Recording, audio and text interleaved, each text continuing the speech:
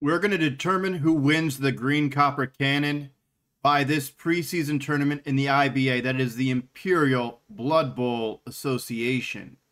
This Imperial Blood Bowl Association has players from the Wood Elves and the Chaos Dwarves in a draft league format. And this is a single elimination knockout preseason tournament. They all get heals at the end of the tournament. So without further ado, let's go ahead and kick things off. Sigmar's tournament now begins with this play-in game. Get the ref means that both teams receive a free bribe. Off to the races. And he's assisted by guard. And he's assisted by his assistee to the top here. Then mass guard meant you take a swing here. Down he goes. It's an early reroll. Ill-advised. Interesting swing here for the blitz. The Wood Elves are more or less untagged. This is a very unique kind of hobgoblin. Unfortunately, the handoff did not quite work. The tree gets back up to his feet. And he knocks down this AV-10 Minotaur. Here we go. We are blowing through, and that's an interesting reroll there. It uses leader. Odd. I'm going to check something real quick. Why does he have 4 rerolls still? 1 second. It's legal. He induced it. It was one of the 5 inducements here. Bribe, extra team training, part-time assistant coach, and wandering apothecary. And then he just has, the other team has a bribe just due to the kickoff result. Everything's normal. Good. Just have to check. It's a 3 reroll league, and then you have leader as 4. But that's completely legal to induce it, so no problems here. Wood Elves are pretty good even without any skills. Bolt on some skills, you might get a super team. Problem being they are AV8, which makes their usage as a draft league team a little less desirable than other teams. Due to this format, with 0 TV being associated with the positional, I would say that high elves are of a higher order of elf for this format. However, so far so good for the Wood Elves. Both teams have a full bench due to that 0 positional cost. And interesting use of the reroll. I guess it's fine, but it is fortuitous. The Minotaur is gone. 2 dice here. The Chaos Dwarves would be better suited tagging every elf, even though, sure, the elves can dodge away. Eventually, they're going to fail. Risk taking. Now they're both down to 2 rerolls each. Not necessarily a fan of using so many rerolls so early, but the foul does come up well. Interesting decision. Down to 1 reroll. It looks like the Chaos Dwarves, even though they're down 2 pieces, they can probably survive this drive and score. It is 9-11 on the field in favor of those Wood Elves, the Mordheim Majestics. He's knocked down. He's killed. Let's look at how important this player was. He had Fend and Mighty Blow. Still, he is a skilled player, so he will be missed.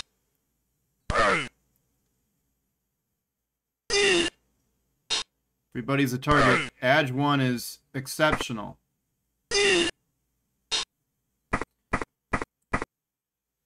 I don't feel very safe with his Really? I don't feel safe with fouling with the ball, But with his protection here, if I were the Chaos Dwarves, I would try to go to a normal cage, even though, yes, the Wood Elf War Dancer can hop in anywhere. But still, I like the adaptation where there's two people in the middle of the cage, and it's like a barbell type formation. That'd be good against War Elves, Wood Elves. There we go.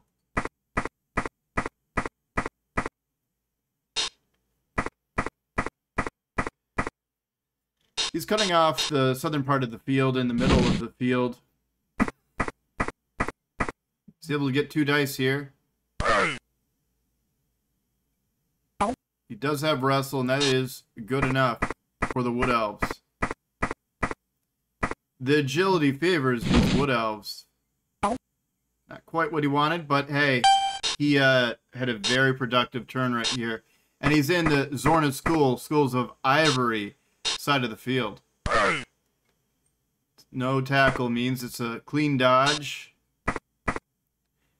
And now we have a block and tackle on a dodge piece. Down he goes. One of the essential pieces, I would say.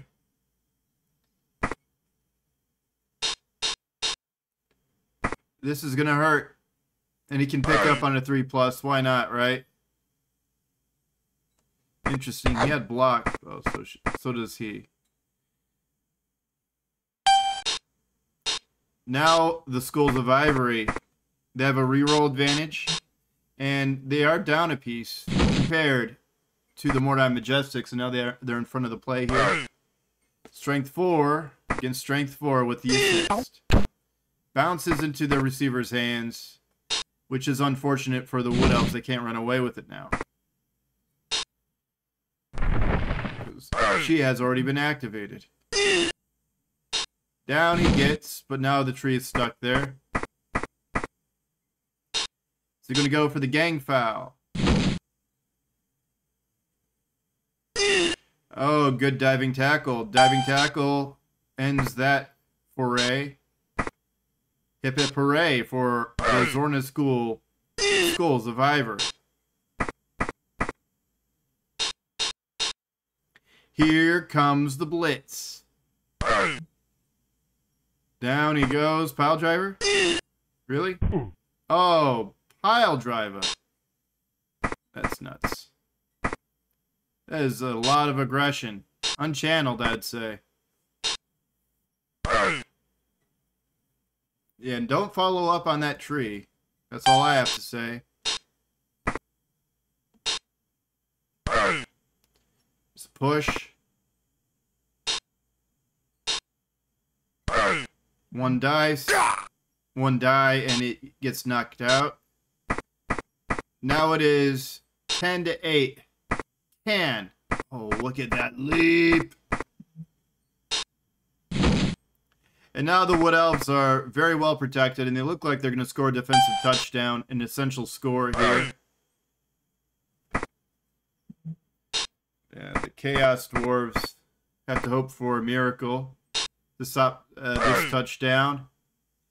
But I don't think that the Wood Elves are able to stave them off for too long. Mighty blow, block and tackle. Hey, good enough. Yeah, I guess that rush is okay. At least tag is what he's thinking, and he gets there. Miraculous that the Chaos Dwarves are still in this. He might stop the defensive steal right here. Scoring a touchdown for the Skulls of Ivory is much less likely. Good dodge. 2 dice. And down goes Maximilian Morris. And he's been badly hurt. 10-7 on the field, but he ends the drive. Touchdown, Mordheim Majestics. Majestics up 1-0 against the Skulls of Ivory. We had to get a replacement mid-season for the Majestics. It's just because, I don't know. for some reason or the other. I think it was that he was phasing out of Blood Bowl because he was just playing on the Fumble format to gain an edge in to gain skills for tabletop. Then his tabletop league sort of shied away from Blood Bowl. So that's, interesting. But I was able to say, hey, thank you for your service. After this tournament, I'll find a replacement. We were able to find a replacement.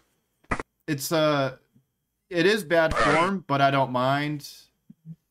Just because he doesn't really know the culture of you say you're going to be part of the league, you should continue. I don't think he understood that. So my thinking is that it's fine. But if it was someone that was on the site for like 5 years or something, then it's sort of like, okay, that's crazy. But you see that he's playing very well, though. He's already in the lead. Can he extend that lead? Can he threaten the ball carrier? Looks like he's tagging the ball carrier. Looks like he's getting in front of the Centaur. If the Skulls of Ivory can score on this drive, it would be a great benefit to them. Because then you could view the second half as a clean slate. Although the Mordheim Majestics would be on offense.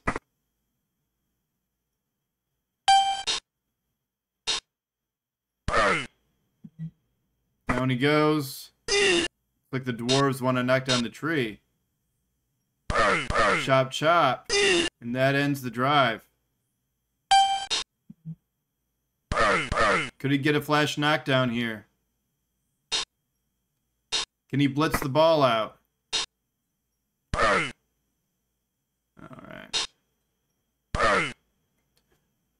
It's worth a swing, I'd say, but maybe he used his blitz already. Maybe I missed it.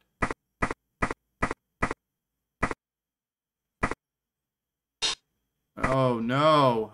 Here comes the foul. Key piece for sure.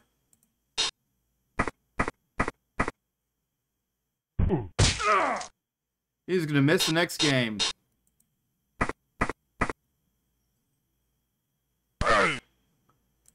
Shame.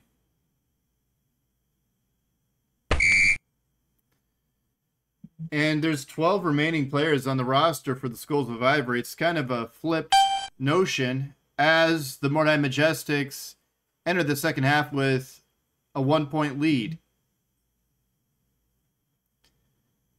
These standings don't affect the season 2 standings.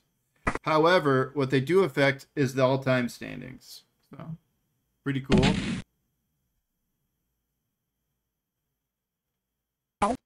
Can they extend the score to 2? Should they score quick? Should they draw it out? I'd say they should score quick. Nice hit.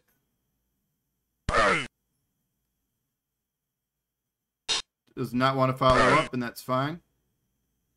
Russell comes into play. Every dwarf on the field has the block skill. That should go without saying. But now we know. So now you do too. And now here comes the War Dancer. He's strength 4. This is why he's making that jaunt. But he is rushing for this. I disagree with rush. He's going to dodge out of rush. This is 2+ times 2. And he fails the 2+ times 2. That's 2+ times 2 without the dodge skill because there was a rush and a dodge out. So very poor odds. Nice hit. Just get some adjacency. You might be able to salvage this one. Now it looks like the Chaos Dwarves are locking down. If they played their offense like they played their defense with maybe one of these guys back here representing a ball player, I think they'd be a lot happier. He's sent off. No, he's not. He got a bribe. Mm-hmm.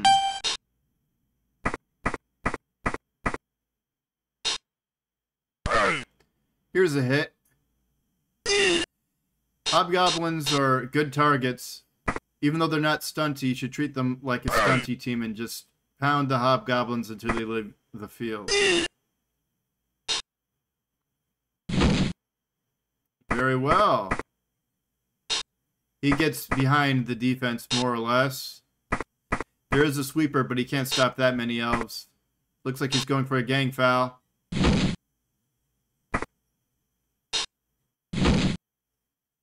Here it comes. He's beating the brakes off of Zorn Uzkul. Good job. He's going to blitz with the Minotaur. I think a standard block would have been fine.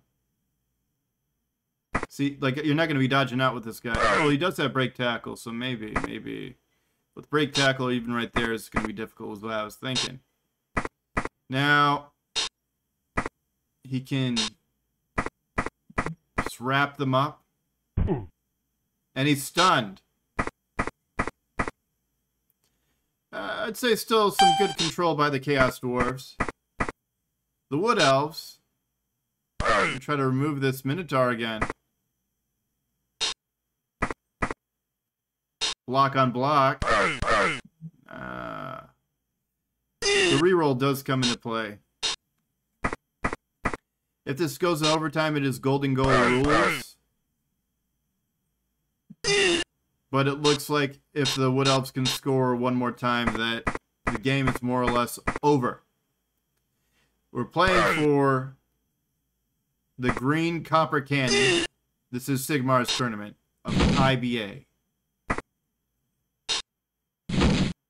The first tournament of its kind. It's a preseason tournament. And you don't earn just the Green Copper Cannon. You earn an auto bid into the Blood Bowl Champions League. That is like a UEFA-style competition in this universe. Interesting.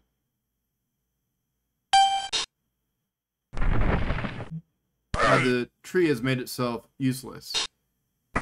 Dwarves can just get behind it or stay off of it and continue their onslaught, but it seems to me that the Wood Elves are still in good shape. 2+ dodge out. He does not have his dodge skill activate because he was dodging away from a player with tackle. Good work. Now just a handoff or a pass to this fellow. And that's good enough.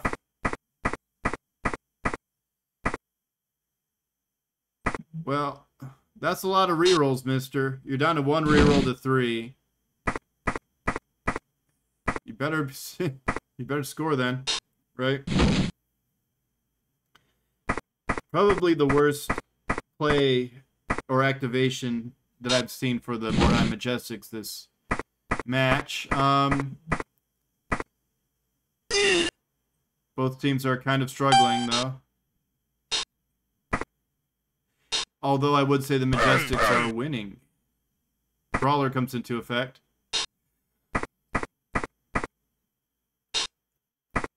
That already makes it 3 dice for the Centaur.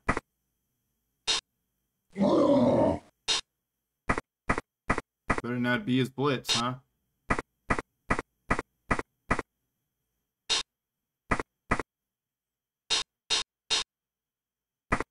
Oh, 3 edge. Worth a reroll. Block on blodge, and he gets the dice he needs. Worth a reroll, he says, but now he's down to 1 reroll. And they can counter sack him right here.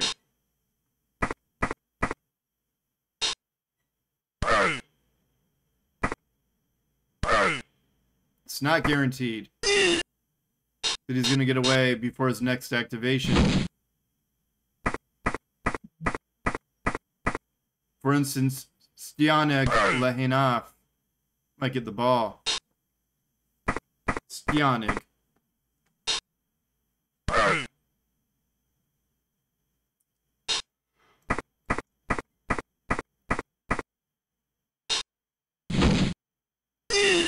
Not quite. Dodge is deactivated by tackle.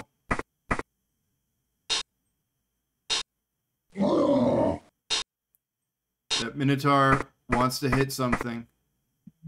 He's not going to get up for much else. Dodge is taken away from that passer.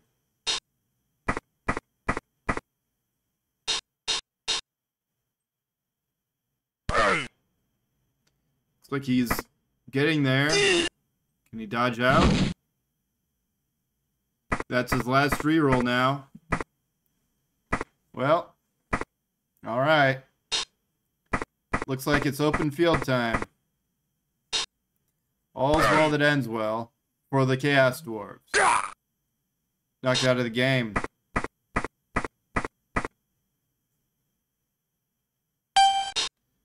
And here comes Verissimo Tovar. Victor Duransar.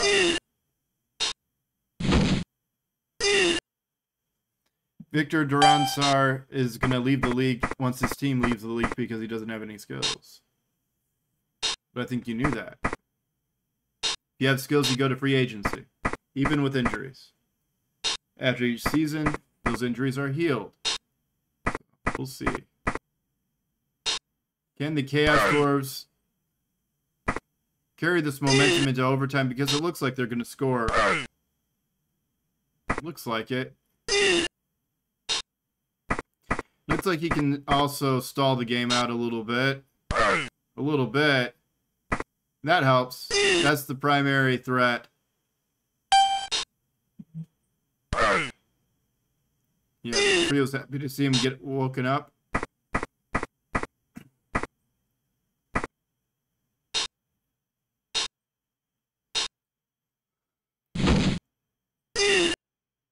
Not what he wanted.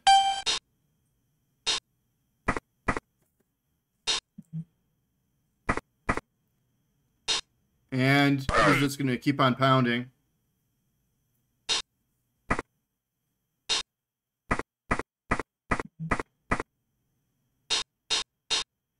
Comes the blitz. Block on Vanilla. Stunned, and now he is not going to be threatened. He has no reason to rush. Even with sure feet, it's not guaranteed. Pow goes the dice. An end injury is suffered.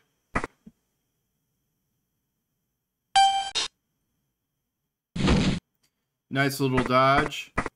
For once, his dodge skill is active. Stjanig gets rid of his opponent. Excuse me. And not much of a counterattack. What they're doing is preserving themselves. Touchdown, Zidane. Zidane scores the touchdown, and now it is 1-1 as we go to golden goal time. And it is the Skulls of Ivory that get the ball first, and they're going to have 11 on the pitch. But so are the Wood Elves.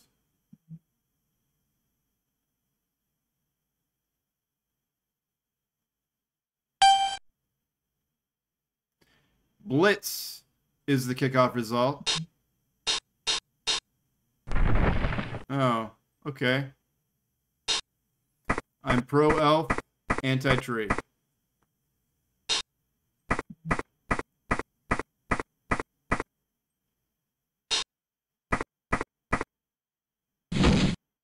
Nice little dodge. He's slipping through. Let's get him behind the defense, perhaps.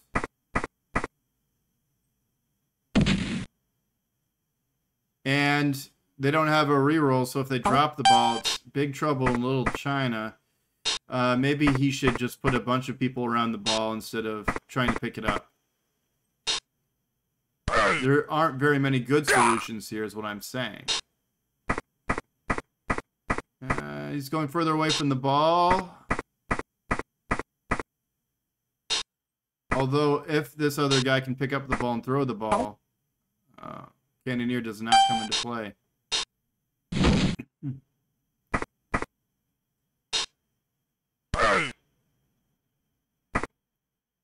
That frees up his friend?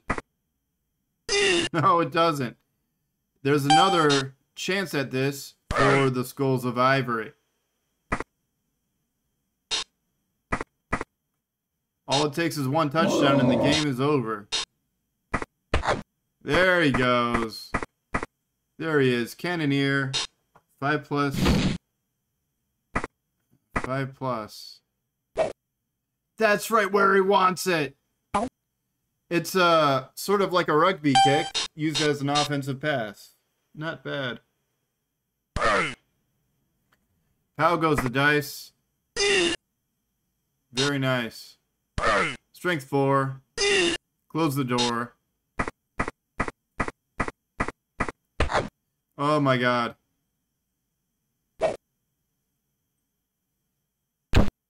He catches it.